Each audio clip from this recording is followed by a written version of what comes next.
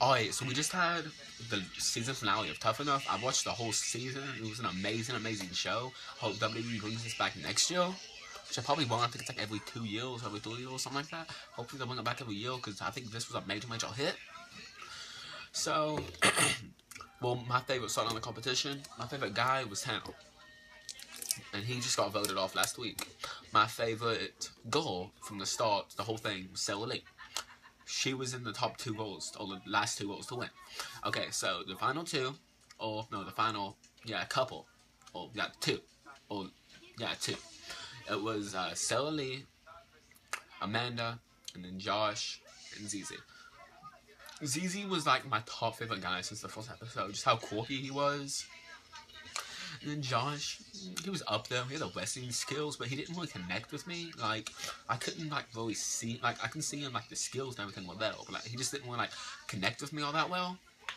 And then Amanda, I just overlooked her, didn't care anything about her. She had the look, blah blah blah blah blah. She looked like just a normal diva. Could care less about her. And Sara, she kind of reminded me. She's the underdog, kind of like ZZ. He's the underdog. She kind of had like a Paige AJ persona, which is what I'm into in the WWE. I want someone who's like different, not like all the other people. So yeah, let's just get back to who won. Sara Lee won. She got I think it was a $250,000 contract for WWE. Josh won. He got the same contract, which I thought was pretty cool. Of course, I didn't want Josh to win, but what are you gonna do? Maybe WWE will give ZZ something. Maybe he'll get into WWE something. Maybe he can work in WWE as an interview or something. I don't know. But yes, just pumped that Sara won.